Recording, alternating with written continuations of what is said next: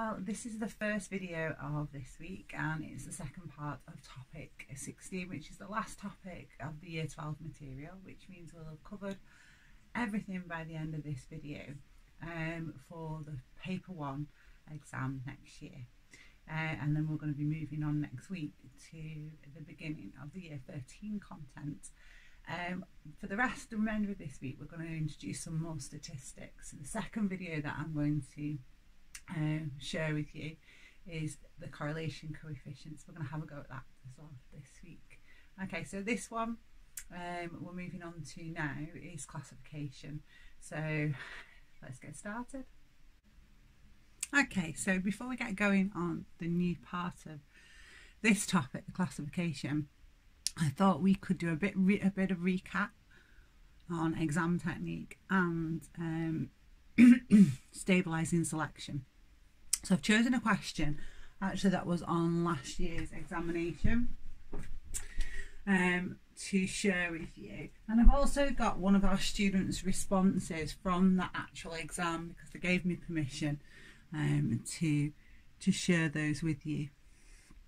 Okay, so the question is one that is quite familiar to you because it's part of the examples that we used in the notes. Okay, so what I've done is I've included the graph with the stem and then the question in bold, and then all I've done is snip some AO1 knowledge which would help you to comprehend the graph, which is straight from your keynotes. Okay, so scientists collected data on 800,000 human births. The data showed the mass of each baby at birth and whether the baby needed to be transferred to the special care unit for very ill babies.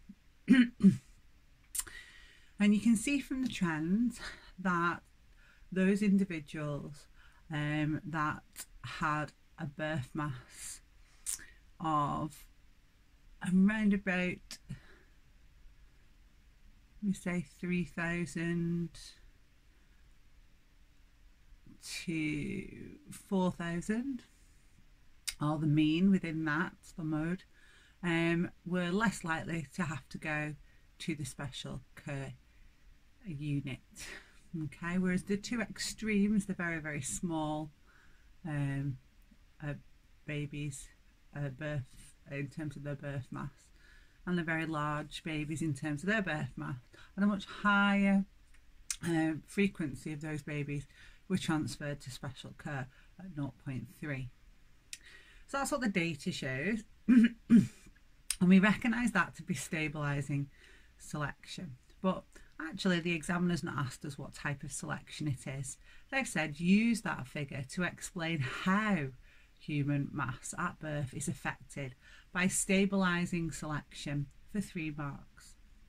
Okay, so people would fixate on the stabilising selection knowledge, yeah? So straight away you see the word stabilising selection, you'd be thinking, well, it occurs when the environmental is stable, the selection pressure is at both ends, it favours the average, eliminates the extremes, reduces variability and reduces the opportunity for evolutionary change. And that you would have revised that and in the exam would have recalled that bit of information that was in your keynotes, that birth rate in humans was an example of stabilising selection.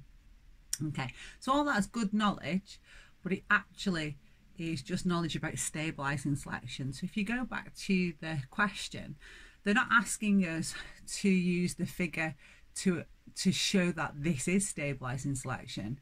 They're saying use the figure to explain how human mass at birth is affected by stabilising selection. Okay, so let's have a look then at the student response. Okay, so the first thing I want you to think about is the 2 things that the student has been asked to do. In yellow, they've been asked to use figure 5. So in their answer, we would expect, if they're using figure 5, that they will quote trends and data to support their answer. And you can see the full first half of their question. This student has done that really well. So they've said babies with extremely low weight and quoted the examples, so from the graph, and very high weight have a population frequency of 0.3 being transferred to special care.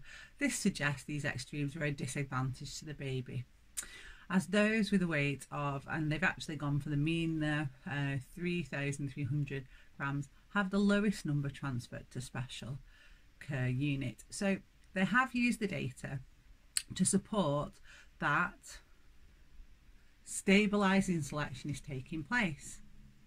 We're favouring the average, yeah, and eliminating the extremes. Now, the second half of the question, though, if you read it back, is to explain how human mass at birth is affected. Okay, so they don't really want you to explain the trend, more why over time this would mean that babies of an average weight are being selected forward, so would have the greatest frequency in the population.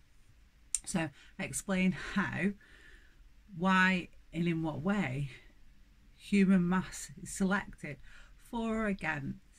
Now, this is where this student didn't quite get the question. Okay, so they're an A-star student, so a really good biology student, but when they read that question, they now went on to just justify the trend, explain the trend, and that wasn't quite what they were asked for. Okay, so I said this means the extremes will be selected against the average favoured, and therefore over time the range of babies' weight values will decrease, and so will the standard deviation, all of which is true, but it is not explaining how the mass is affected by the selection in enough detail. Okay, so they wanted some reference to alleles here to get this mark point up. So they've got their first mark point, but there were 2 mark points in this section that they've not quite got. They were very close to getting one of them. Okay, so if I show you the mark scheme, okay, so having a look at that mark scheme, you can see that they've got their first mark point by using figure 5, yeah, so quoting data, and you can see there's lots of data that they accepted, but then really it's just a detail. Okay, so extreme mass babies less likely to survive, reproduce, and so pass on their alleles. So they said that they were being selected against, but not given enough detail. And they did say that the babies with the average mass would increase in frequency. So they nearly got that mark point. They'd have been better just talking about the alleles for the extreme masses decreasing in frequency, and that would have been a clearer answer, and ensured they got all the mark points. Okay, so 2 things to really concentrate on taking away from that. One, of course, is that if you're asked to use figure, a lot of us still are not using quoting trends, quoting data, using the diagram. If they say use, you won't get a mark. One of the mark points will be tied to you using, following that instruction. And the other is, sometimes, you know, we read a question and we misunderstand the question, and that's okay. We've just got to keep practicing. The more practice we get, the better. When it comes to selection, it's always a safe bet to talk about alleles. Okay, and we are going to revisit selection again as part of year 2. Right, so moving on to today's topic. Okay, so we are doing the second part of topic 16, which is species and taxonomy. Okay, so we're going to talk about classification a lot today. Okay, so classification or taxonomy is a part of biology. It's been part of biology for as long as biology has existed, because humans like to sort and categorize organisms into groups, and that is what taxonomy is. It is the science of classification.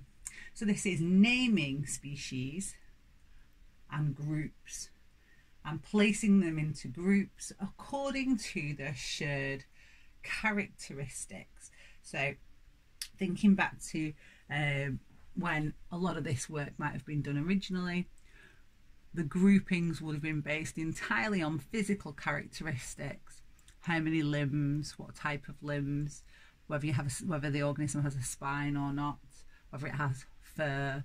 All these things would allow biologists to place them into groups of similar types of organisms.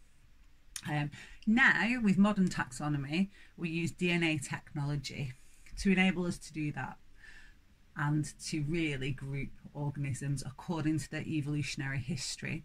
So those with ancestors that they have shared more recently in time would be placed into groupings together. And the similarities then are in the base sequences of the DNA of their genes. Okay, so that's what this topic's all about. So if you open up your student notes, okay, we are working on page 5. Okay, at the top of page 5 here. Okay, so there's a bit of a recap here of a key definition that we already have met, which is what is a species. Now remember, a species is the smallest grouping organisms fit into. So that group is unique in that it's just one type of organism, one population type that occupies that group. And they're a group of organisms that can interbreed and produce fertile offspring. So that's the definition. And that's the smallest group within taxonomy, in our taxonomy system. So we're going to have a look first at naming organisms, and then we're going to look at the taxonomy classification system that we use mostly in biology. Okay, so thinking about naming species. Okay, so the first thing you need to know about names of biological organisms, so these are their scientific names, we use a binomial system. Binomial meaning there are two names as part of the species name. Okay, these names are universal, so that means that if you're a French scientist and a Japanese scientist and an English scientist, we will all use the same species name derived from Latin or Greek to talk about the species. Now that's very good in scientific communication, because obviously if we're talking about a species and we use its species name rather than its common name in the individual languages, will be much clearer in our communication with other scientists.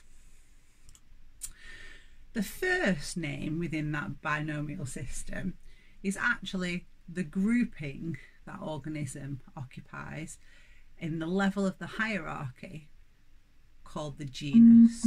Okay, so it's its genus name, tells you what genus it's in. And the second is the specific species name. So let's have a look at some different ones. So one you should be quite familiar with is the genus Homo. Okay, so we are Homo sapiens. So our species name is made up of two parts. The first part is our genus grouping, and the second is our species grouping. Okay, we named ourselves, by the way, and in Latin that means wise man or knowing man. Okay, now one of our close relatives, though all extinct now, is a second species of the same genus, so the same group of organisms, but a different species of that grouping, called Homo erectus. Okay, now when I say they're extinct, they're not, well, they don't exist anymore, but they are one of our ancestors, so we evolved from them. Okay, so Homo erectus is the first species of the Homo genus that from fossil evidence we believe walked upright, and so we named him Homo erectus over that feature. So the Latin names or Greek names do translate some information about the species to which they refer. Okay, so another one you might be familiar with is a bacterial species, so Bacillus. Okay, so that's the genus, and that just means rod-shaped bacteria. So that's a really big genus. It's a big group. There's lots of different bacteria that are rod-shaped. Okay, and Subtilis is this one here, that when you look down the microscope at it, it's a very thin rod. So this species of rod-shaped bacteria is called Bacillus subtilis. Okay, so here are some common names for species on the left-hand side. I'd like you to stop the video and see whether you can match them up with the species names on the right hand side. Okay, so pause here, copy them down and have a go. Okay, so you should have done that task now. So Neanderthal man is another one of, well, either our ancestors or another species of the same genus as us. There's a clue. So they are Homo neanderthalis. So this is a group of, so it's a species of the genus Homo, which is our genus, and we believe they did occupy the Earth, regions of the Earth at the same time as us. We have different theories about how they met their end. Some people think that species became completely extinct because we outcompeted them. But more modern ideas are that we probably just interbreeded with them and they become part of our ancestry. So maybe they weren't quite a species themselves on the, you know, on their own. More modern ideas might think that they just were a subspecies grouping and could interbreed with us, but different schools of thought. Okay, so fruit fly, Drosera meganoblasta. Domestic cat, I think you might have got this one. Yeah, so Felis catus. Dog, again we named it Canis familiaris. Lion, Panthera leo. So you can see some of the words like that you're familiar with. Fierce lizard, Tyrannosaurus rex, and the gut bacteria that we know about, E. coli at the top. Right, so we know now about naming organisms. So how does the examiner assess this? Well, this is the kind of question you get. Here are the common names of some plant species and here are their scientific names. Okay, now to really start to comprehend this a little bit better, if I just flash to all the groupings for a second, you can see that we're talking about in the names the bottom two groupings in the classification of an organism. So the species, the single group at the bottom, the group of individuals that can reproduce and produce fertile offspring, okay, they share a bigger group with a number of different species, and the first part of their name tells you that grouping. The second part tells you what species they are within that. Okay, so first question, what genus does the red clover belong to? What's the species name for creeping buttercup? And then which two plants are most closely related from their names? Meadow thistle and cutleaf cranesbill, or Herb Roberts and cutleaf cranesbill. Okay, so stop the video and have a go answering those questions now, just using those names. Okay, so it just tells you about the two groupings. Okay, so I'm going to go through the answer now, so make sure you're ready. So for the first one, it says, what genus does the red clover belong to? That's just the first part of its name, is its genus grouping, so Trifolium. For creeping buttercup, what's its species name? Well, its full species name, you could give the whole thing, but within there, its species grouping is actually the second part of the name. Okay, so I'll accept the whole name or just the second part is fine. For the third one, this one is where the examiner can really get whether you understand the groupings. Okay, so if you look at meadow thistle and cut leaf cranesbill, they look like they might be closely related because they've got the same second name, if you like.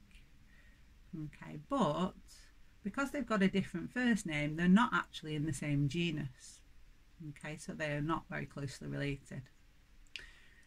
If you look to the other two, Herb Roberts and Cutleaf Cranesbill, they do share the same genus grouping. So if you think about it, these two are in the same genus grouping. So this one here might be your Herb Roberts, whoops, and another species in that genus would be your Cutleaf Cranesbill. So they're most closely related. Whereas the other two just happen to share the same last name. Okay? Which means they're not in the same genus. So in two different genuses, so they're less closely related. Okay. So if that's still a little bit tricky, it'll make a lot more sense as we look at the overall classification system. So in your keynotes, okay, we've just had a look at the naming, which is just that section there. Just another little key thing to remember. When you're writing scientific names, in written words, when you're handwriting them, really you're supposed to underline them, okay? It's something that has gone out of fashion a little bit, but if you're typing them, please do use italics, okay? And you'll see that in the student questions, they're always in italics, and that's good because they stand out as being species names, and you always need to use the species names in your answers if you've been given them. Okay, so we're moving to the bottom of page 5 to this classification system here. Okay, so this is the groupings that organisms are put into. Okay, so all life on the planet is classified into groups. Okay, so this is our taxonomic classification. This is the most widely used taxonomic classification system in biology and is used by everyone now. There were a few different ones in use sometimes. So how do we classify them? Well, we place organisms into groups, okay, which are called taxa, and these groupings are arranged into a ranked hierarchical system. So in other words, we take all life and we split it into just a small number of groups. Okay, so actually domain, there are two groupings, the eukaryotes, the eukaryotic organisms, and the prokaryotic organisms. Okay. And then we take those domains and they're broken up into smaller groupings. Okay, so for example, the eukaryotic or eukaryote domain is split up into a number of different kingdoms: the animal kingdom, the plant kingdom, the fungi kingdom, and the Protoctista or protist, well, I can't remember what you call it, Protoctista grouping, okay, that you learned about at GCSE. And then each one of those is broken into, again, a number of different groups and so on. So we've got groups contained within larger groups all the way until we get to the final grouping, which is the species group, that group of organisms that can interbreed and produce fertile offspring. There is no overlap. Okay, so organisms found in one grouping at that level can only be found in that grouping. So you can only occupy, if you are an organism. You can only go in the animal kingdom or the plant kingdom. You can't occupy both. So at each level, an organism will have a named group at each level of this hierarchy. Okay, so thinking about one of those kingdoms then, so this is a grouping here. There are particular features that organisms have in that Protoctista category that mean that all these organisms have shared characteristics and they're placed into that kingdom. Okay, it's a very diverse kingdom though, as you can see. So we've got some organisms that can photosynthesize and some that can't. We've got single cell organisms. We've got things like malaria causing organisms. So lots and lots of different kinds of Protoctis. And so that kingdom is split up into big, smaller groups, which are the phylum. And in those different phylums, there will be those groups will have different characteristics from each other. And then each of those is subdivided into groups called classes. And then each of those classes subdivided into orders. And then each of those orders into families, families into genus, and then finally into species. Okay.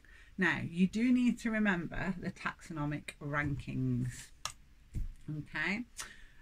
So the second largest one as well is the kingdoms, and you kind of have to know those. So the one you're not that familiar with, I've reminded you of. Okay. But can you name all the other kingdoms within the eukaryotic domain? Can you name them? Okay, and do you know anything about them? So we should know some shared characteristics generally about the kingdoms, mainly from our cells knowledge. Okay, I'll show you. So I'm hoping everybody's got the animal kingdom. So Animalia kingdom, the animal kingdom, very, very diverse, as you can see. So things that we know about animals, we know about animal cells. They don't have a cell wall, they have a cell membrane. So all these organisms have nuclei in their cells. They're multicellular organisms, and they're features of our animal kingdom. Oh no, don't want to go there.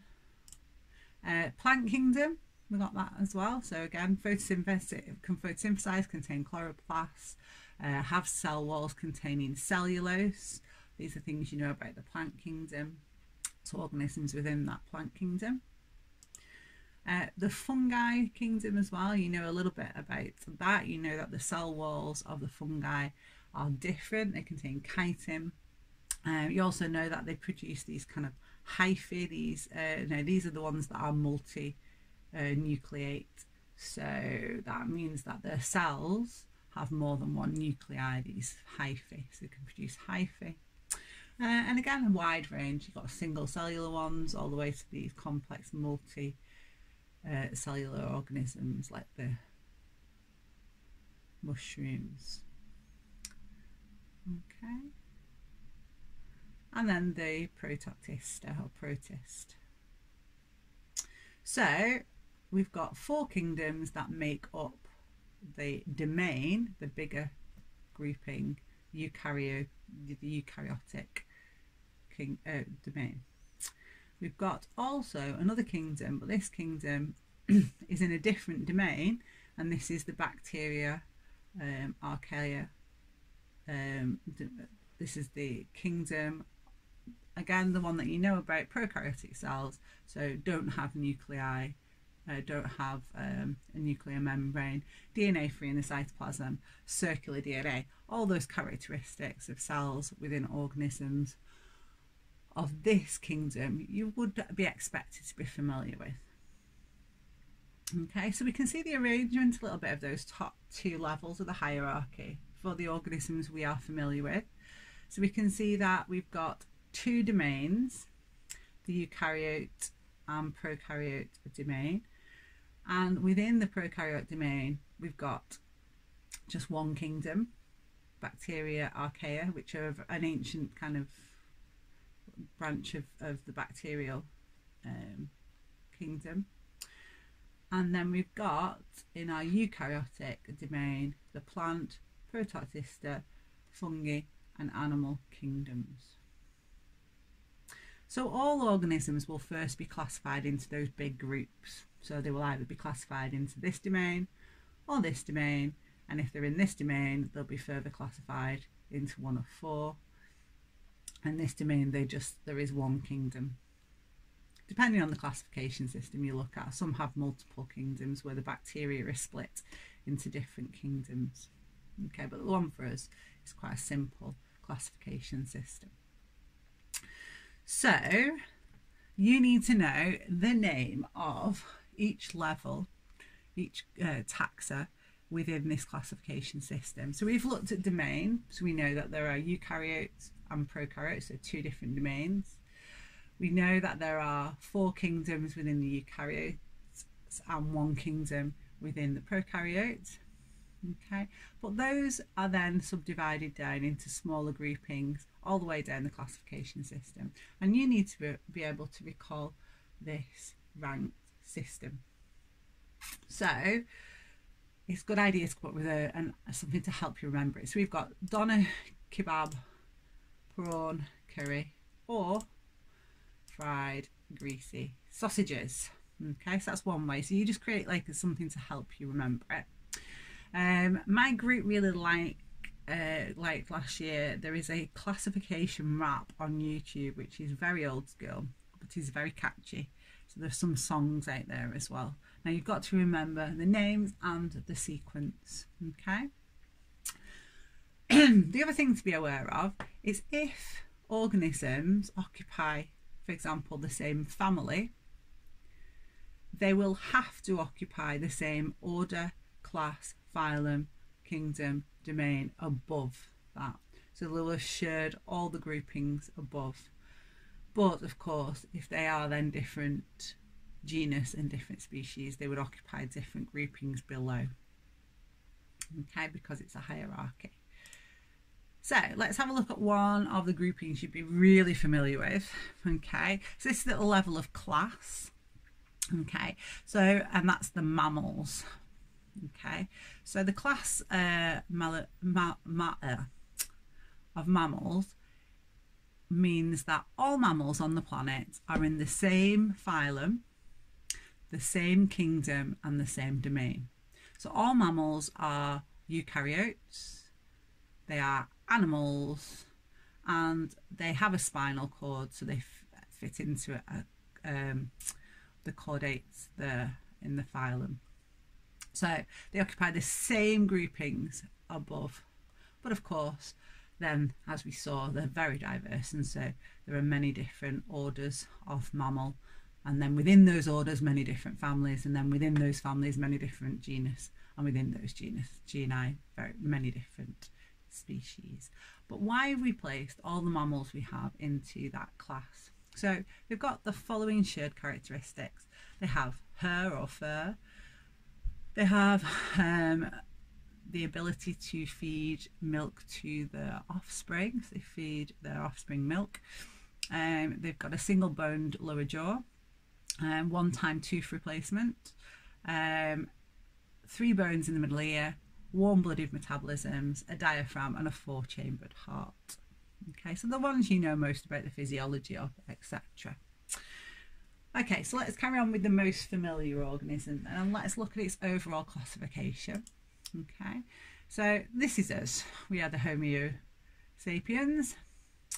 So let's have a look at our classification. So because we're a mammal, with all of the mammals we share the top groupings. Okay, so we're eukaryotic, we're an animal, we have a spinal cord, and we're a mammal. Okay, but within mammals, that class is split into many different orders, and the order that we occupy is the order of the primates. Okay, so you can see there the organisms that were categorized within that large grouping. Then if we move to our family, okay, you can see that there's a smaller number of more closely related species that we're grouped with in our family. our genus, for us, you can spot them in the in this picture. This is our ancestry. See, there's Neanderthal and Erectus and some other Homo species. Now, we're the only ones currently on the planet, so we're a bit novel in that way. But you can see that our genus has got other species that are no longer on the planet also classified within it. And then finally, of course, Homo sapien, which is human, there at the bottom. Okay. Modern, I should say modern human, because these are human too. So another one that you might think about is the reptiles. Okay, so that's a different class to the mammals. So in that class, in that grouping there, it's split, and mammals is a different class to our reptiles. Okay, and if we pick a reptile here, you can see that down from that class, we've got the order, family, genus, species. Above it, we share the same phylum and kingdom as the reptiles, just a different class. So, as you can see, this classification system does give us information about how closely related organisms are in terms of their grouping. Okay. So, quick recap. What's meant by a hierarchical classification? Write down your ideas on paper in front of you and pause, and then, okay, I'm going to go through. Well, we're putting them into groups, putting organisms into groups. The largest groups are divided into smaller groups. So domains, the largest, species, the smallest. This bit is really important now to add in, if you haven't written it already. There is no overlap between groups. Okay, so you cannot occupy two different groups at each level. So you have to occupy just one grouping at each level. And also, as you move down, the organisms within the shared group have more specialised, more specific features. So if you think about our mammal at class level, there were a number of shared features, but they weren't very specific. As we started to work down towards our family, we could start to see things like opposable thumbs we share with other monkeys and gorillas and apes, eyes at the front of our head, so specific things that are features of our family. Okay, and then when we got to our genus, then again we're becoming more and more similar until we hit our species. I'll show you that on those pictures there. Okay, so you can see as we're moving down the rankings, organisms are getting more and more similar in the shared features. Okay. So the other thing to think about, so this is for rabbits, I think. So you can see that as you move down the rankings, you've got an increased similarity between the organisms in those groups, which means that they shared an ancestor more recently in history. But as you go the other way, you get an increase in number of species in each category because the groups are getting bigger. Okay, so I want you to have a go at this task. So we have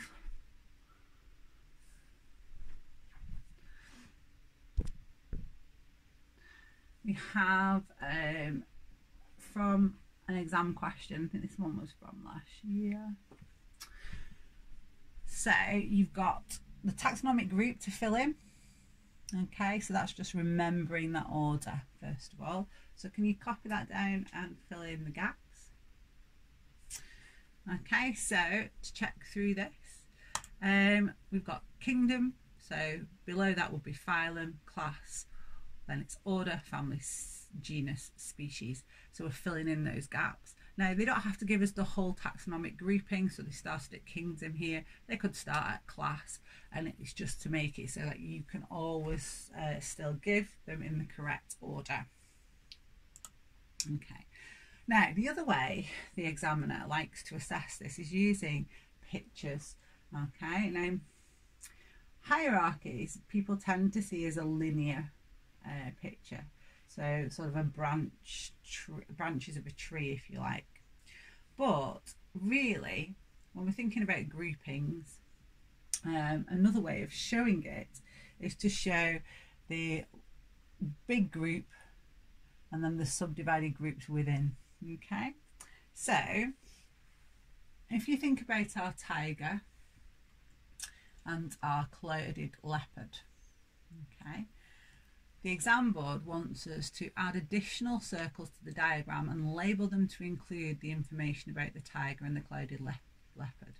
So we've got already that we know they're in the same animal kingdom. They're also in the same phylum, they're in the same class, they're in the same order, the carnivores, and then they're in the same family. So the examiner's done all of that for us. Okay, so now what we've got to add are below. Now they're actually in two different genii. Yeah, so when we're drawing on that, think about what that would look like. And then each of those is subdivided into different species. And of course, we haven't got any of the other species that would be present. So what would that look like? So have a go, copy it down. If you're not sure, wait, and you can draw it in with me in a moment. Okay, so pause it while you draw the diagram. And I'm going to go through it now.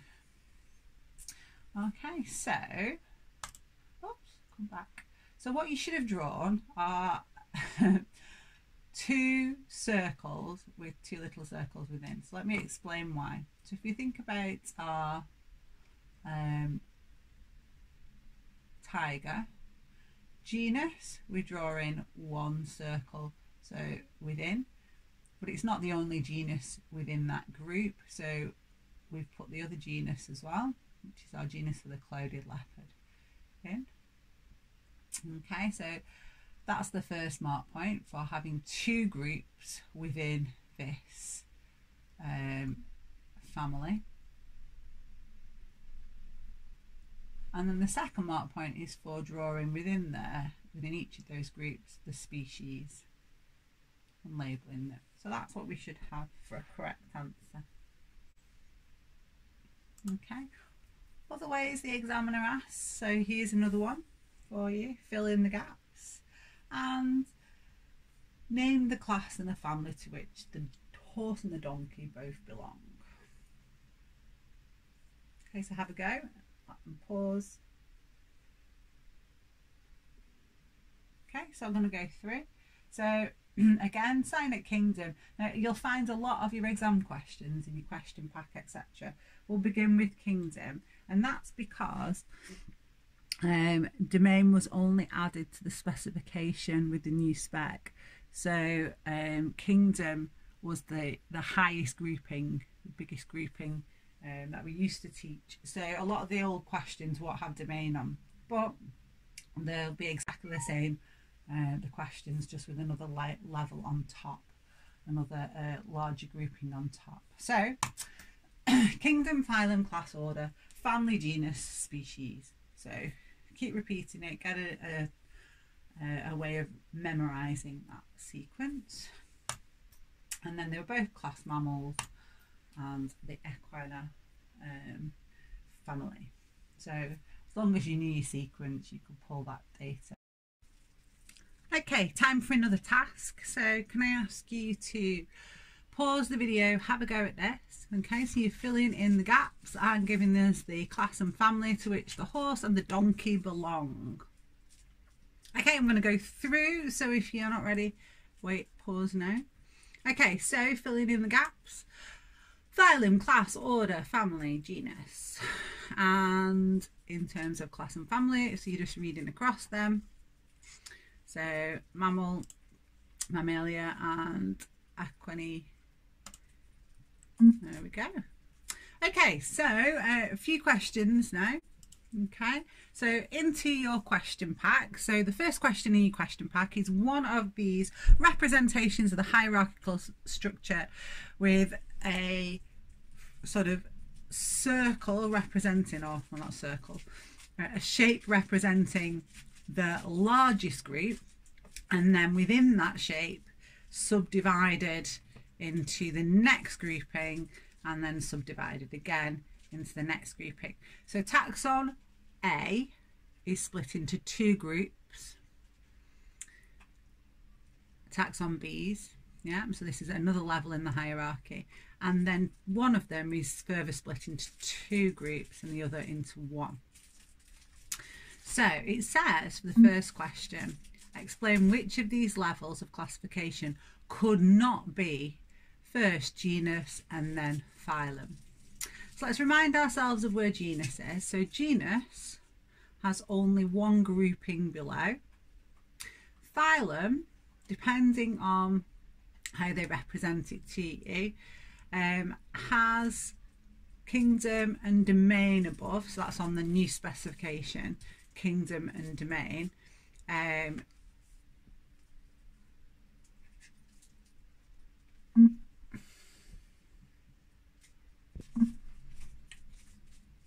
Okay, so which one could not be genus then? Okay, well, if you think about taxon A, it's got two groupings below it. So A could not be a genus because you'd go genus, species, and then there's no level below. Okay, so that one's quite a good one to do.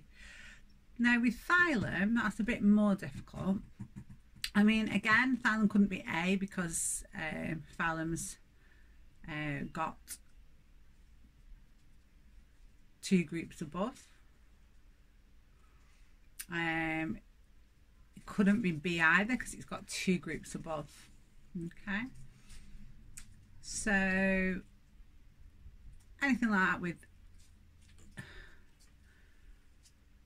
this. So part A, taxon A, couldn't be genus. Genus has only species or one level. And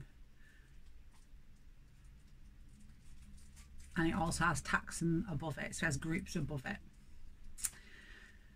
For the phylum one, say maybe A or B because of the number of levels above it. Okay. In the mark scheme originally, I think because domain wasn't on, I've just added an or, depending on, if you look, they've not given domain in there.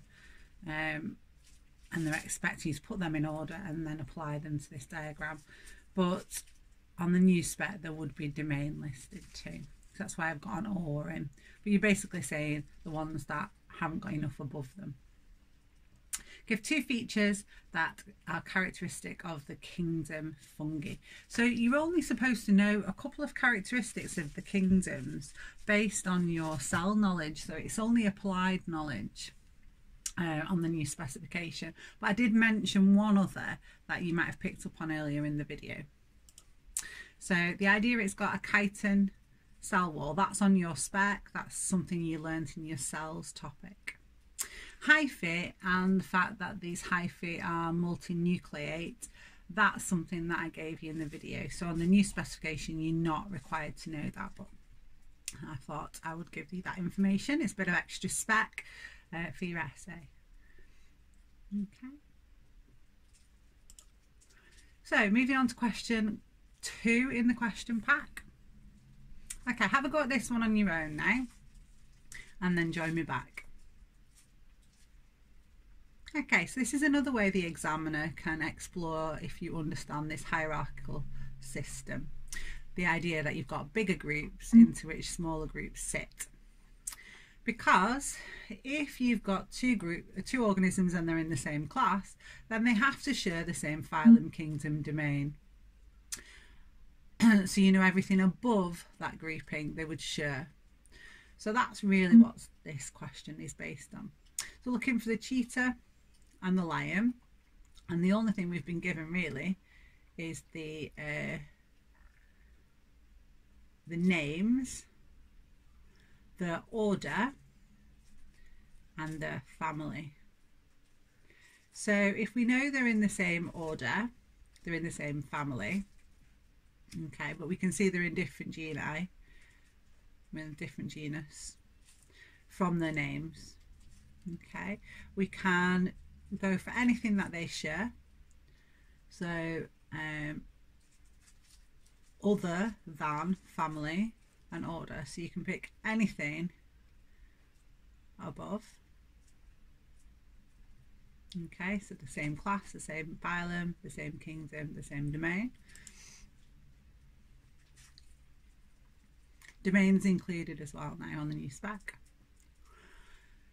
Don't share, well, if you look, then it's everything below, isn't it? So we've got a different genus and a different species name. Okay.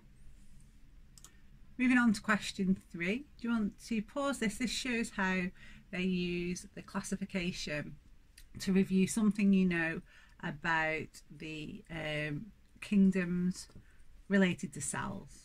Okay, so, and then this is old spec, so of course domain would be here as well. And again, it's just, can you remember the taxonomic groupings in the right order? Okay, so stop, have a go, and then rejoin to review. Okay, so you should be ready to review now.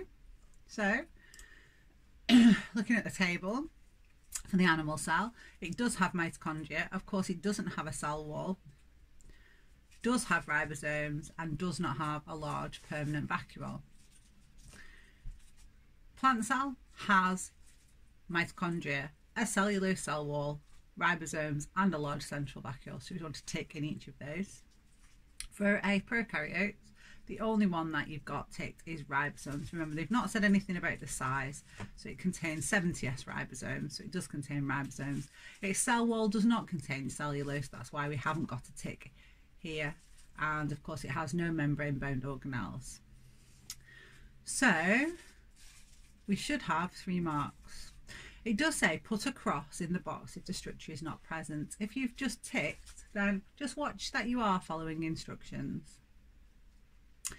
Okay, give another structure not shown in the table which is present in the cells of organisms in the kingdom, fungi, prokaryote, and Protoctista. Okay, so you have to think of something that is in eukaryotic and prokaryotic cells, so it's really application of cell knowledge. So I would have gone for cell surface membrane. Other than that, you've really got chromosomes or genes they've accepted, but really that's what they expected everybody to write, that all those cells have a cell surface membrane. I'm sorry if you can hear crinkling in the background. We bought the dog a new dog toy and she's currently playing with it. Okay, so in terms of your sequence then, kingdom, phylum, class, order, family, genus, species. So filling those in the correct order gets you a mark. Okay, moving on to question 4. Okay, so again, you've got gaps to fill in, including this side here. So if you want the genus and you want the species, you need to look to the name. Okay, so complete the table and then have a look with me. Okay, so you should have completed the table. That one should be nice and easy now. We should be getting really familiar with that order. Flora genus. Genus is the first part of the name, species is the second part of the name, so we're just copying those in. That's a really popular style of question, just for 2 marks on our exam. Oops, my answers there, didn't mean it to be there so far. Okay, so the next one says, this system of classification is described as hierarchical. Explain what is meant by a hierarchical classification. Okay, so as you can see, I've already showed the answer. Okay, so we're looking for larger groups containing smaller groups because it's a 1 mark answer. If you had any more marks to play with there, then you can expand on this, saying that there's no overlap between the groups as an extra mark point. Okay. So, despite differences in form, leopards, tigers and lions are classified as different species in the same genus. Cheetahs, although similar in form to leopards, are classified as a different genus.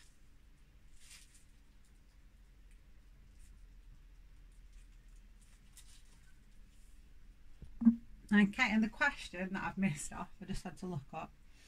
Describe one way in which different species may be distinguished. Okay, so how would you distinguish between different species? Okay, so there's two ways. I'm hoping you've got something like this now written. You can try to breed them, okay, and they won't interbreed to produce fertile offspring, or you can compare base sequences of genes in their DNA. And if they're the same species, the base sequence will be the same or incredibly similar, so hardly any variation at all. Okay, so moving on to the next question. Suggest two other sources of evidence which scientists may have used to classify leopards into different genii. So, having a think then about other things we could compare. There's a lot here. Okay, and we're going to move on to this again in a moment. So, we may have looked at the fossil record. Okay, so we might have looked at evolutionary history or the phylogenetics.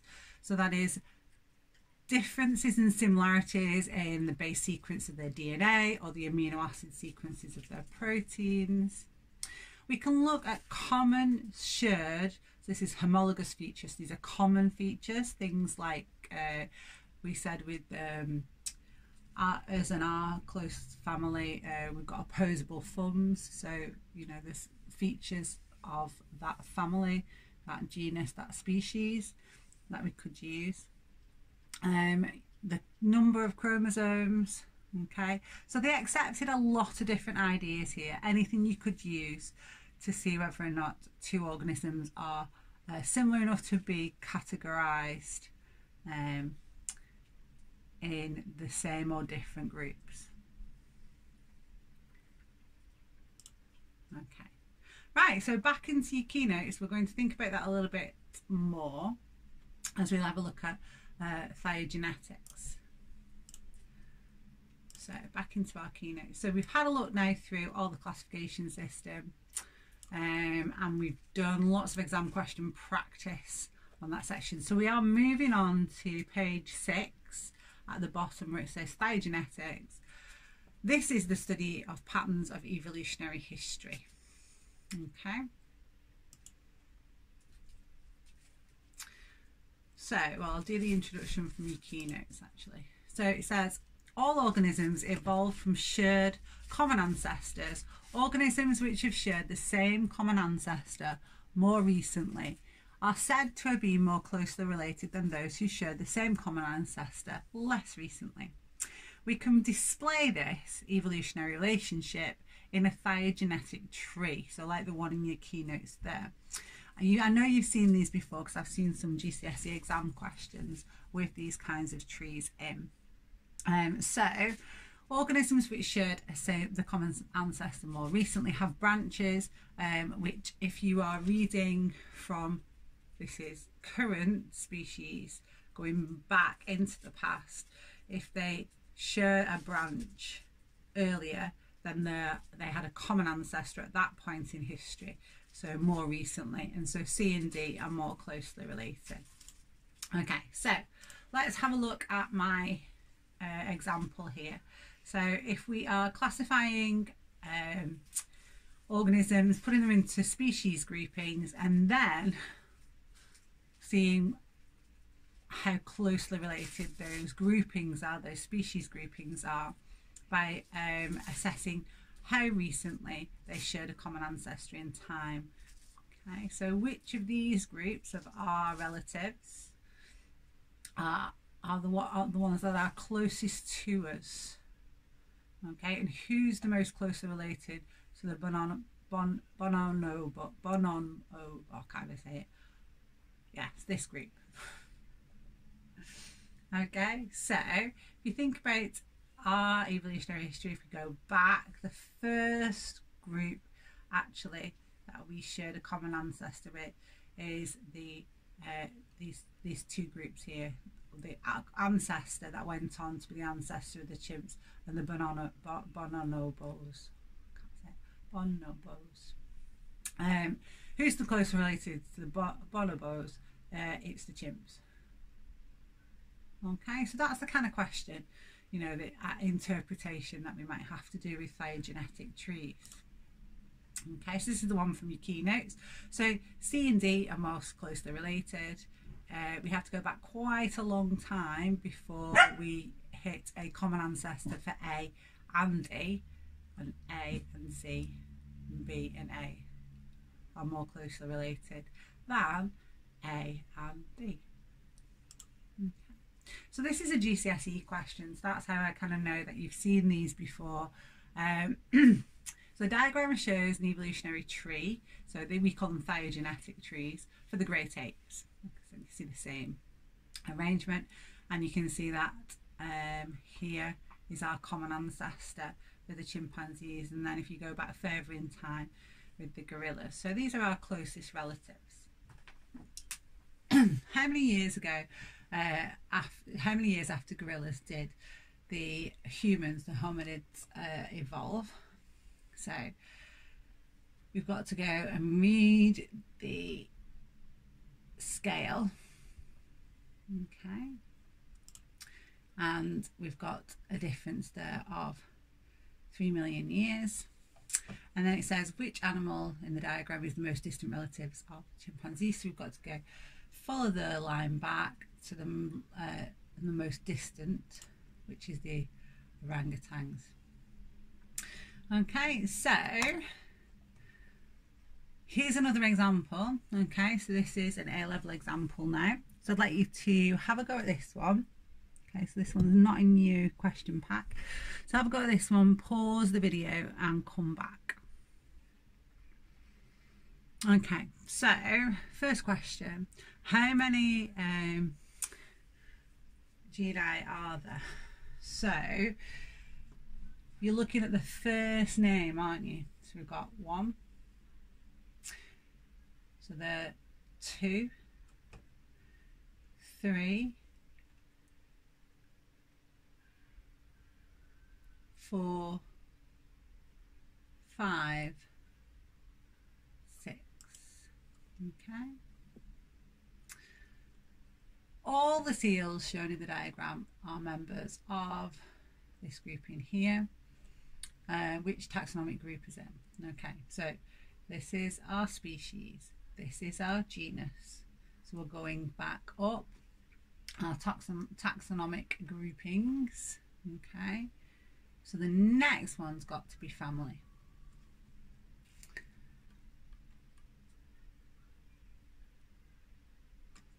Okay. Next one, the diagram is based on the evolutionary history of seals. What does the information in the diagram suggest about the common ancestors of? So then we need to find them, don't we? So we've got that one. We've got that one. And that one. Okay, so we're looking for 2 species shared a common ancestor more recently than this species here. So if we go, they had the most shared a common ancestor most recently. Okay, and the point at which they shared a common ancestor with this species is further back in time. Okay. A species of seal shows genetic diversity. Explain what is meant by genetic diversity. So a bit of a throwback to the previous topic. So differences in DNA or base sequences of DNA, different alleles in the population, different alleles of genes. So different ways of writing it, but that's what genetic diversity is. Okay, so there will be genetic diversity within a species, okay, differences in DNA based sequences.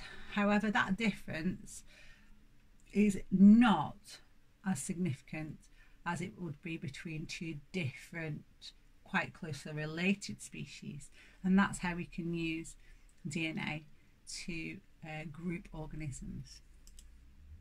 Okay, so have a look now at the question pack, question 5. Okay, so the Galapagos are a very isolated group of islands. Species of birds called finches live in these islands. Scientists think that the different species have evolved from a population of species which managed to reach the islands thousands of years ago from South America. Scientists used base sequences in the DNA of the finches to work out the evolutionary relationship of these species. So they compared the base sequences of DNA for certain genes, and they would have found that those organisms they put into the same geni had more similarities than those that were then placed into the same family grouping. Okay. And so on. So the diagram shows the evolutionary relationship.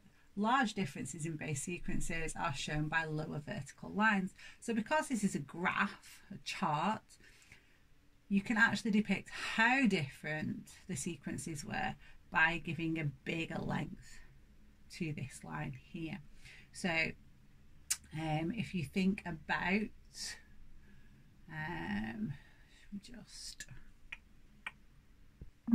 just think about this genus here and this genus here.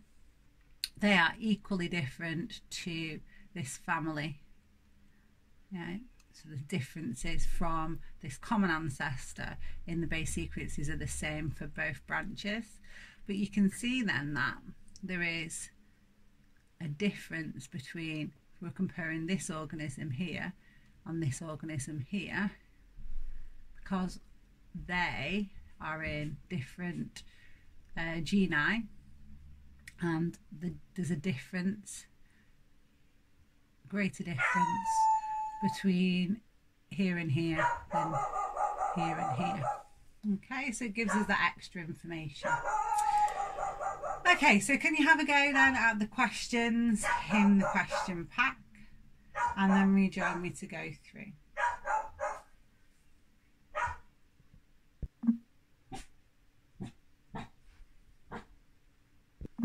Okay, so going through now.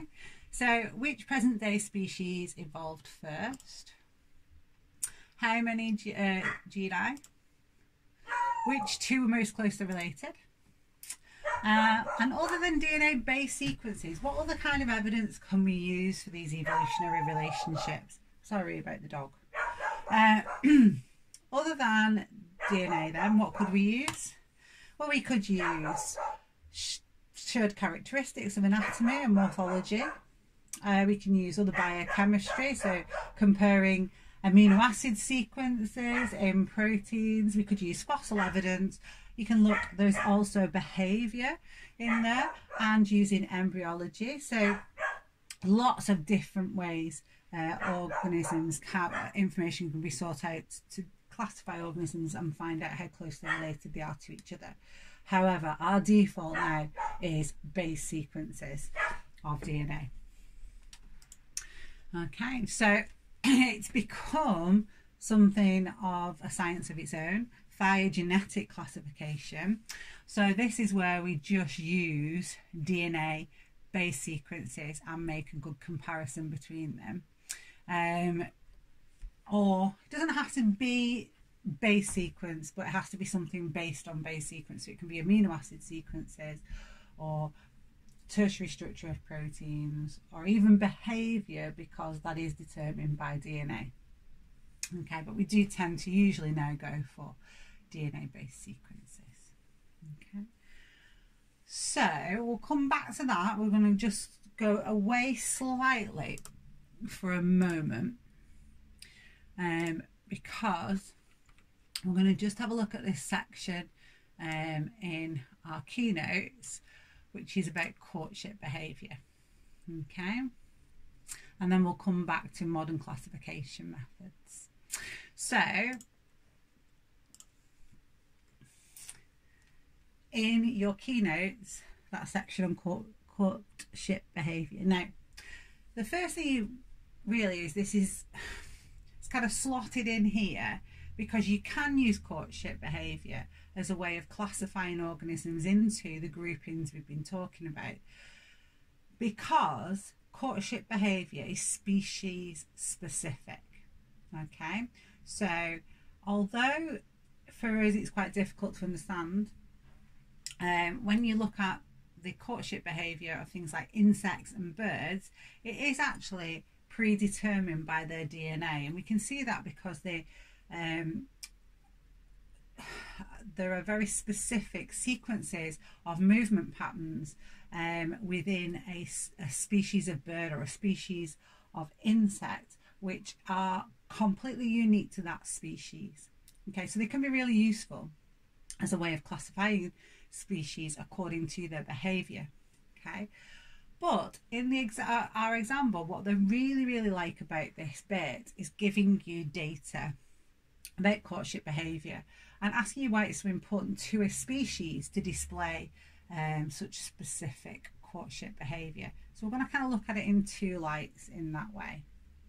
So courtship behaviour is carried out by organisms to attract a mate of the right species being the same species as them, so that they can interbreed and produce fertile offspring, and so ensure successful mating.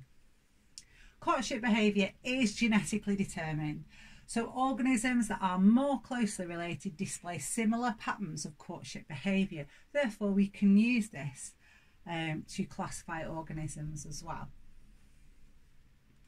So the exam board's got two things they want you to know about: why courtship behaviour is important to the species, and how we can use it to determine if one group of species is similar to another or not. So we'll do both. Okay, so that's really important to get into your head, is that this behaviour we're talking about is completely genetically determined, so it is not learnt behaviour. So there are three little videos, if you go into the PowerPoint, of different bird courtship displays, which are quite fun to watch. Okay, so they're just linked in there if you go into the PowerPoint.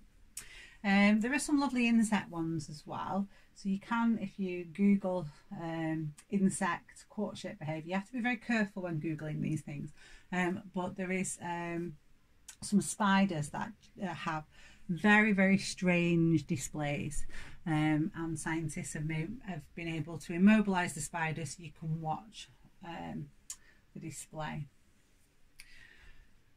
Okay, so determined by genes enables the organism to recognise members of its own species. Yeah, so remember, only the same species will produce fertile offspring, so that's really important. We don't want to waste energy trying to reproduce with an organism that we can't produce fertile offspring with.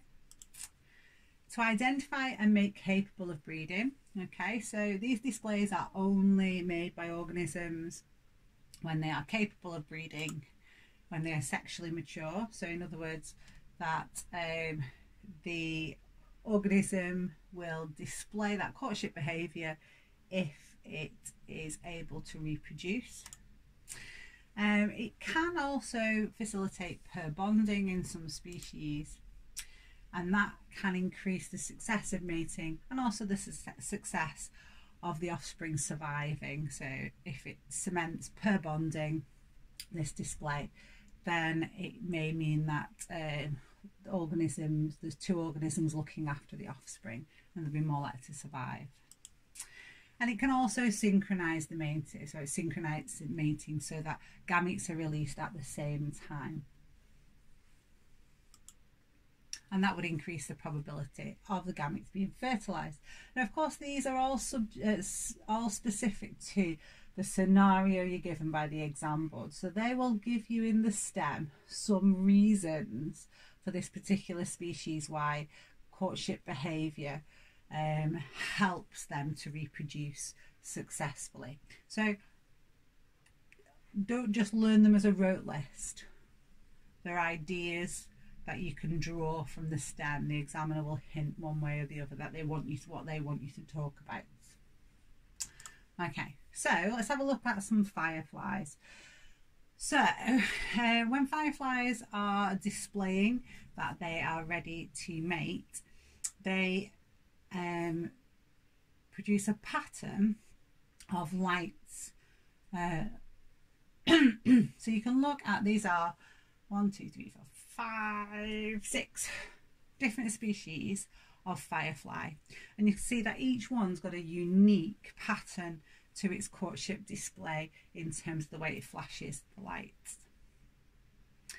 Okay, so the examiner might give you some information like that, a diagram like that, and they would say use this diagram, so use figure whatever, to explain how different courtship behaviour facilitates successful mating.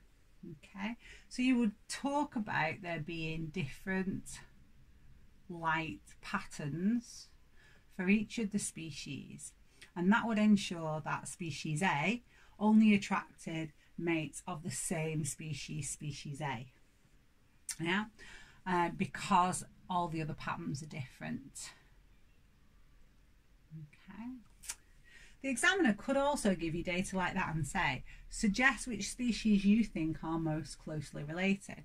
So if the species are more closely related, then their DNA-based sequences will be more similar. That would mean that their behaviour during courtship would also be more similar. So you'd be looking for similarities in the frequency and pattern of the light shows. So you might suggest that the pattern A and, not A, sorry, C, I'm doing C, so it's a long burst, is similar to, in terms of frequency, to E. And that might be your justification for saying why you think they're most closely related, or you might compare some of the others. Okay, there's a long delay between light displays for F, but they are really long. So you might be drawing for similarities and differences. Okay, so I'm going to show you some examples of that. You've got one in your keynotes. Okay, so this is the head bobbing behaviour of 2 fence lizards. So this is their courtship behaviour, and this is their display during courtship. Okay, and it's different, even though they are very closely related, they're in the same genus.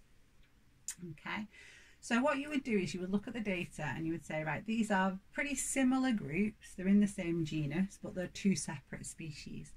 So the similarities are within the 2-second interval, both species complete 3 head bobs.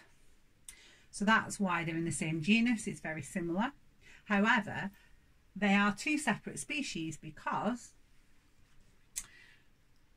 this one raises its head higher and only returns its head back to the original height above the ground following 3 head bobs, whereas the other species does not raise its head as high and returns to the same original height above ground following each head bob.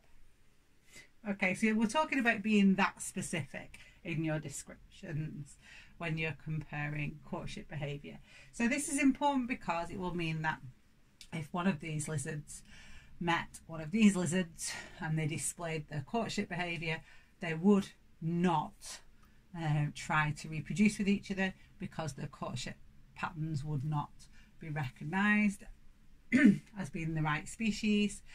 Whereas if 2 individuals of the same species displayed, then of course that pattern will be recognised as being the same species and they would reproduce. Okay, so here is an old exam question. And this is the kind of data set you end up with. Okay, so you get some sort of representation of a sequence of movements or events. So we've got two males, okay, closely related fruit flies, so but different species. They're closely related but not the same species. The numbers show the probability of one courtship element following another. So for species A, when it orientates to the female, its first courtship element that it displays is scissor wings. Okay, when it's done that scissor wings, some of them vibrate wings and some go back and redo. Following the vibration of the wings, most then lick the female and attempt to mate. So you can see that pattern. In species B, following orientation to the female, the majority go straight to vibration of wings. Okay, so you can see that that pattern is different. So in the exam question, that's exactly what you were asked. You were asked the same question as this. Can you give data to support the statement that these are two separate species that are shared a common ancestor quite recently? So in the same way, in this exam question, you had to say they are similar species and that shared a common ancestor very recently, because if you look, the courtship elements are the same. So scissor wings, vibrate wings, lick female.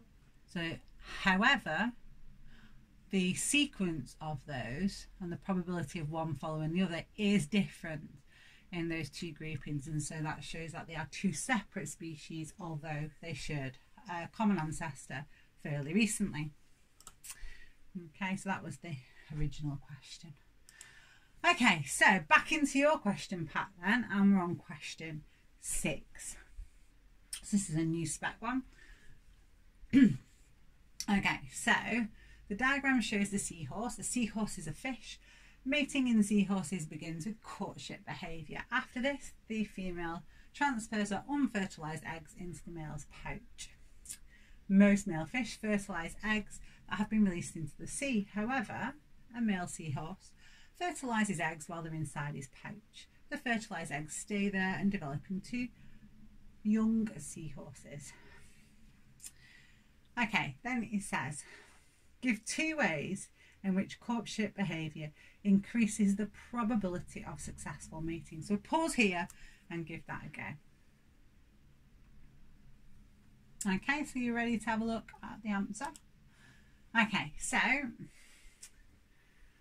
some of the things we said in that opening. Recognition of the same species, I hope you've all got that.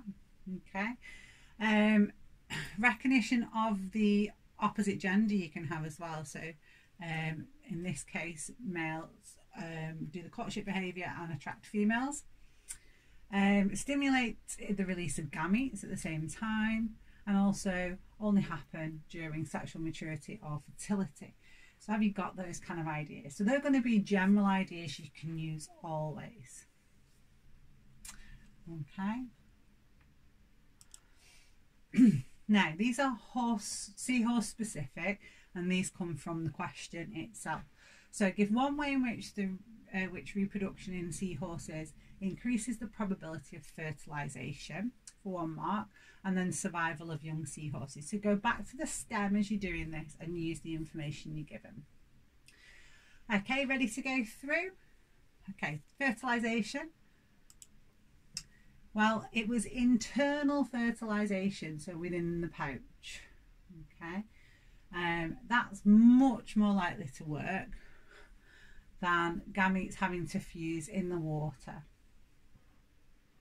Okay, the gametes are more likely to fuse together. Fertilisation is more likely to occur because it's inside the pouch. So it doesn't have to be these words. You could have described it from the stem.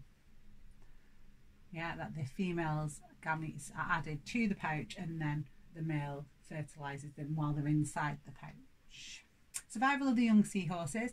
Well, they stay inside the pouch till development rather than swimming around, and that protects them from predators. Okay, moving on to the next part of the question. So scientists investigated the effect of total body length on the selection of a mate in one Australian species of seahorse. The scientists used head length as a measurement of total body length. Okay, so this is now a how science works question. Okay, so we're kind of moving off topic slightly, but this is the kind of thing that our examiner likes to ask about. So use the diagram to suggest why scientists measured head length rather than total body length. So they want you to look at the diagram. Okay, so if I go head length compared to total body length, what might be difficult about that? And is this about proportional, do you think? Let's have a think. Okay, so this is what I would have gone with. The body is curved and the head's linear. So I'm going to get less error trying to measure the head. But you could also talk about uncurling the tail, causing it more stress, handling the seahorse more if you had to measure the body. So it's quicker, more accurate to measure the head. More accurate because you've got less error, because it's linear, I think is stronger. Suggest why the scientists were able to use head length as a measure of total body length. Well, it must be proportional. Okay, the head length must be proportional to body length. Otherwise, that wouldn't work. Okay. So they measured the head lengths of females and males in a number of pairs, and the results are shown in the graph. So it looks like there is a positive correlation there, doesn't it, between the head length of the male and the female in the pairs. The scientists concluded that total body length affects the selection of mates. Explain how the results support this conclusion. Okay, so have a go answering before you unpause me. Okay, so as we said, there's a positive correlation. You have to be more detailed than that. You have to say there's a positive correlation between the head length of males and females within the same pairing. That would indicate that they have similar body lengths in each pair, and so they are selecting a mate with a similar length body to themselves. A female with a head of 50 millimeters selected a mate. Explain how you would use the graph to predict the total head length of the mate selected. So we go to our graph and we go, oh, we've got no data here at all. So how can we use this graph? Well, we're going to have to use the data and extrapolate the trend to that 50 millimeter mark. And once we've done that, we can then use a ruler to go up to our extrapolated line and see where we come out. Okay, sorry, it's the other way around, isn't it? So 50, and see where we come out for the male. So use a line of best fit, extrapolate, extend the line, and then read it off. Okay. Potentially for another mark point, you could have just jumped to, well, compare their DNA, but I don't think that's a valid mark point really. I think you should be using the data and following the guidance of the examiner, and that's where the answer would come. Okay, so that is our courtship behaviour, although there are some other courtship behaviour questions coming up in homeworks and things to do a bit more consolidation on that. We're back to the phylogenetic classification, and that's because towards the end of your student notes we've got a little bit more detail about modern classification methods. Okay, so we'll just bob into that section in your keynotes. Okay, so modern classification methods. It can be difficult to decide which species an organism belongs to, or if it's a new distinct species. This is because you don't always observe their reproductive behaviour. You can't tell if they're fertile, or the offspring are fertile and they might be extinct. They might reproduce asexually. There might be practical or ethical issues about defining them as a species by trying to get them to breed together. So originally classification systems were just based on observable features, and the hierarchy classification of organisms led to mistakes when they were just based on common observable, what they call homologous features, because some species do look similar to each other because they've evolved in the same kind of environment, but they don't really share a common ancestor very recently. So now we basically rely on genetic and molecular evidence to produce the phylogenetic trees that we've talked about earlier, okay, and to classify organisms. And we have reclassified a number of organisms into at different levels of that taxonomic system because we thought they were in one grouping, and then we did DNA analysis and we've regrouped them. So this is a bit weird on the new spec. On the old spec, you needed to know how we did all of this. On the new spec, they just want you to know that we make 3 types of comparison.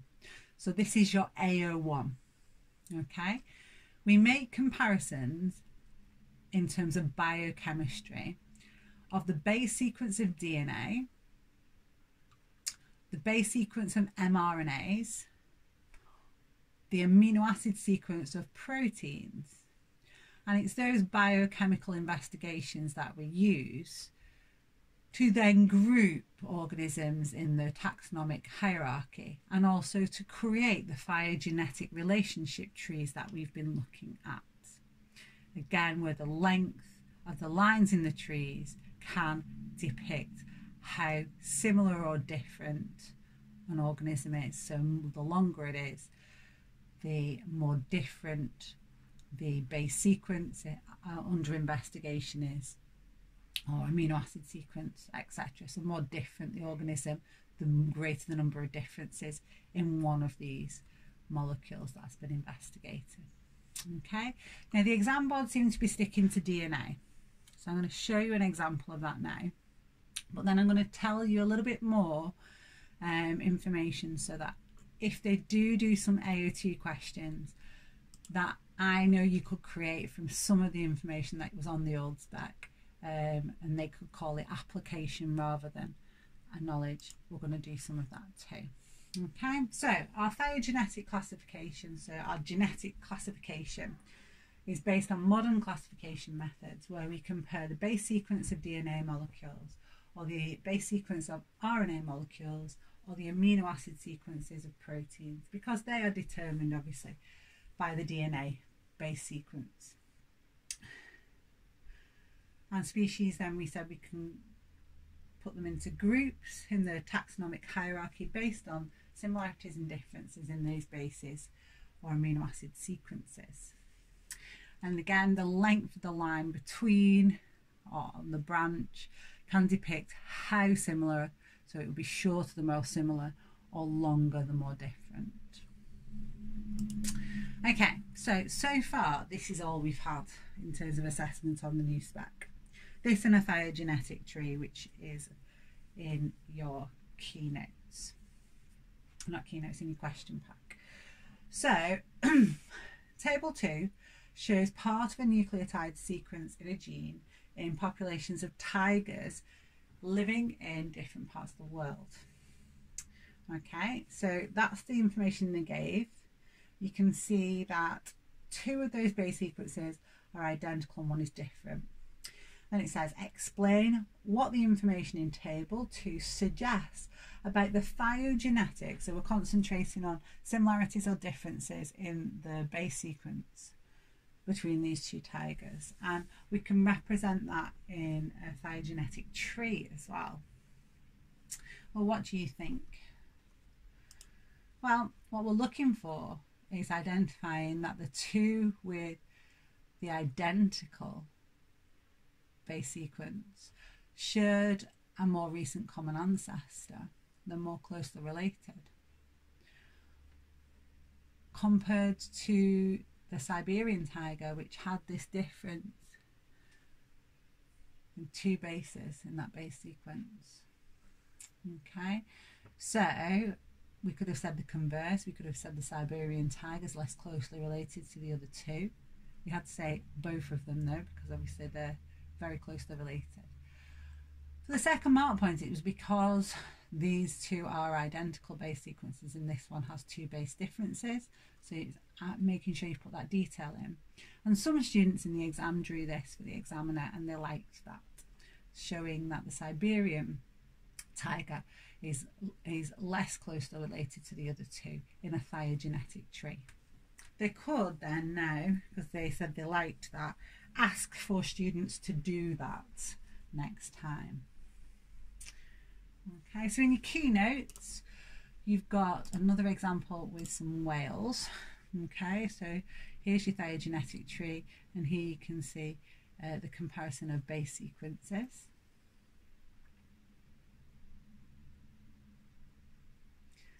Okay, so you can look through there and look for the amount of similarity, the amount of difference, and kind of compare it to the tree.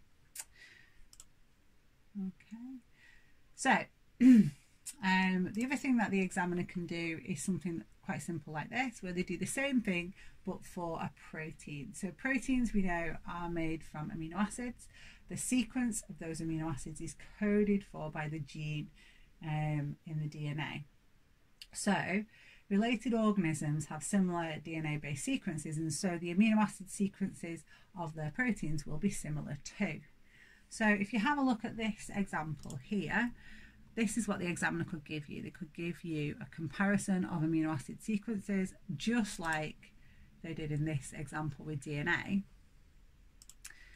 And you'd be looking for similarities and differences. So in this example, we've said A and B are the most closely related because there are fewer differences between them and more similarities than the rest of the group. Okay. Now, the examiner said you do kind of have to know about immunological comparisons as well, but they didn't say you needed to know any detail, just that you could use them. Okay, but I think you need to understand it because it could easily be application of your immunology knowledge. So what I'm going to take you through now is a bit of opportunity the examiner has for getting you to apply your knowledge of DNA-based sequences, primary structures of proteins and tertiary structures of proteins in the immune response. So in other words, these are modern methodologies used to classify species, but they are not written as AO1 that you need to rote learn them.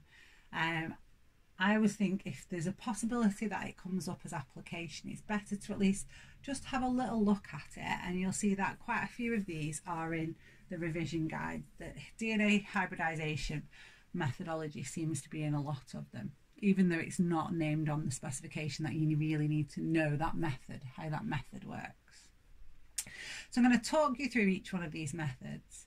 Again, this is just AO2 though. Okay, so getting you ready for potential opportunities for application in the exam. So the examiner knows you know a lot about DNA structure. Okay, so if they fed you a little bit of information about this methodology, you should be able to interpret the results. So I'm going to do a bit of a STEM with you now, as if this was an exam question. So imagine the examiner says to you, they were comparing the species A and B in this experiment to see how similar or different the base sequence of their DNA was. But instead of actually determining the base sequence by genome sequencing, they use this method of base sequence comparison called DNA hybridization. So what you do is you break your DNA hydrogen bonds, so you unzip your molecules, okay, and then you take one strand from species A and you take the other strand from species B and you mix those together and you cool it down. Now, if there is a complementary base pair at that position a new hydrogen bond will form. But if the base sequence was different at that particular position, it won't be complementary and hydrogen bonds will not form at that position. So because they are fairly closely related, the majority of the DNA, when you take one strand from species A and the other strand from species B and mix them together, if this is just in a test tube, will actually bind by complementary base pairing for most of the molecule. There'll just be a few gaps where the base sequence was different. Obviously, if they're very different species, then those places, those gaps where hydrogen bonds won't form, because what's found on this strand is not complementary in base to that strand, because they've got a different base sequence, more differences, you'll have fewer and fewer hydrogen bonds the less and less related the species are. Okay, so the examiner would explain that in a STEM, just like I have, and give you a diagram like this because it's application. Okay, and so they might show you a picture like this. So this is the original DNA, okay, species A, and then this is a hybrid of species A's DNA with another species and a second species. So if we imagine that says human DNA, we've heated it up and we've kept one of the strands, this top one here, and then we mix it with orangutan DNA, and we're quite closely related to orangutans. So that DNA would, that second strand would bind quite well. You get quite a lot of hydrogen bonding. But then say this was a spider monkey, less closely related to us. You can see this green strand, this is the human strand in black. You've got less hydrogen bonds. So it's this idea that depending how closely related the two species that you're mixing, there will be more or less hydrogen bonds. More hydrogen bonds if they're more closely related, and less if they're not closely related. So then what you do in this experiment is you just heat them up.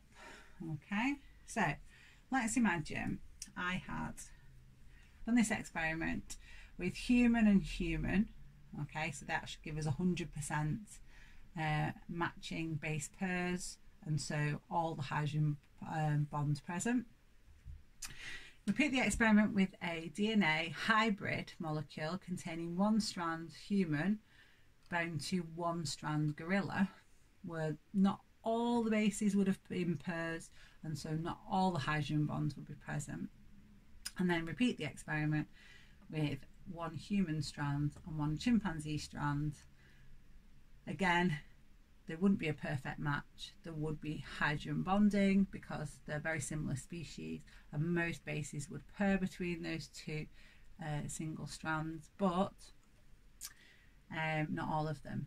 Okay, so then when we heat up the DNA to separate these hybrid strands again, we can monitor the temperature at which they finally unzip.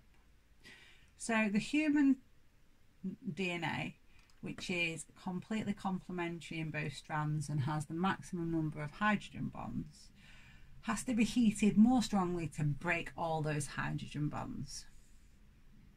Whereas it doesn't take as much to break the hydrogen bonds in these two hybrid DNA molecules, because human with gorilla hasn't got all the hydrogen bonds that human and human has, and human with chimpanzee again. So let's have a look at the data. Which is the most closely related species and why?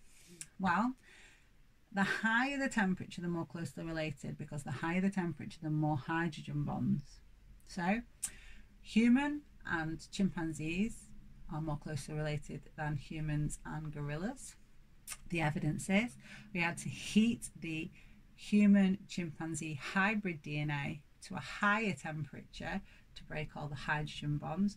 Therefore, there were more hydrogen bonds, and so more complementary base pairs between those two strands. The DNA base sequence was more similar. Okay. In contrast, a bit lower temperature with the gorilla. So although still fairly closely related, not as closely related as we are to chimpanzees, And that's because we had to heat the we didn't have to heat the DNA to as high a temperature to break all the hydrogen bonds. So there must have been fewer of them, therefore less complementary base pairs and less similar base sequence. Okay. So now moving on to protein sequence. So again, as I've shown you in your keynotes, we can look at the similarities and differences in the amino acid sequences of proteins taken from different species. If two species shared a common ancestor more recently, then they would have more amino acids the same in more positions in that chain. Okay, so it's a case of going through and totting up how many similarities and how many differences, and then using that evidence to suggest which species are most closely related. As we said in the keynotes, it's shown species A and B in this one. Okay, now a bit more tricky then. If we're asked to apply our knowledge to immunological comparisons, it comes down to the fact that if species are more closely related, they will have proteins with their primary structures that are more similar. If their primary structures are more similar, that will mean the tertiary structure of their proteins is a more similar shape, a more similar tertiary structure, three-dimensional structure. Therefore, if we use immunology, we can compare species because the shape of the proteins, the antigen, if you like, self-antigen on the cells, will be more similar to more closely related species than to species that didn't share a common ancestor very recently. So let me show you this with this example. Again, don't panic if this takes a few times through. It's a really difficult concept, and the exam board would give you all of this information because it's AO2, not knowledge. So you're not expected to learn and remember this, just interpreting it. So I'm going to take some protein from a human. Okay, so take a blood sample from David Atta. He's very keen to be involved in any sort of biological experiment. And then we'll inject it into a mouse or rabbit and let the mouse and rabbit do all the hard work of having an immune response to the protein on the surface of the human cells. Okay, so if you think about this, we've taken some serum from the blood, so all the blood proteins will be certain shapes on the surface of the cells, will be certain shapes, and now the bunny rabbit is having an immune response to those foreign proteins because they're human proteins and making antibodies. So now I can take the antibodies from the rabbit, okay, and I can take serum from each of these three species. Okay, so blood serum. So I'll take some blood serum from the dog and mix that with antibodies the rabbit has made to the human proteins. And I repeat that experiment for the orangutan. Yeah, so take its blood serum and mix it with antibodies that have been made to human proteins, and the same for the chimpanzee. Okay, so here I've got all my mix, and as my standard to compare it with, I've gone back to my human. I've taken a sample of their serum and mixed it with the antibodies from the rabbit. Okay, so in each of these I have got serum from the blood mixed with an anti-human antibody. So the rabbits made those for us. Okay, now if the antibodies bind to the antigen, they will cause agglutination and a precipitate will form. So you'll get like precipitation. Okay, So let's have a look at our results, mix them together.